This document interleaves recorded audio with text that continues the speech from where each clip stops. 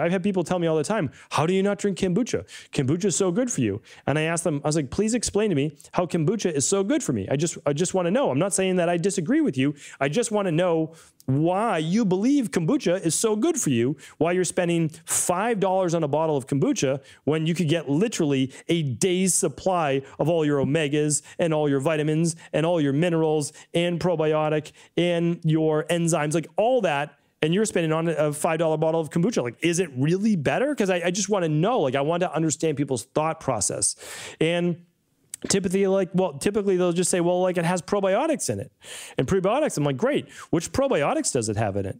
And they don't know. And I'm not doing it to make them feel bad. What I ask people to do is question and ask why. Why is this good for me? How does this help me? So that you learn it at a deeper level.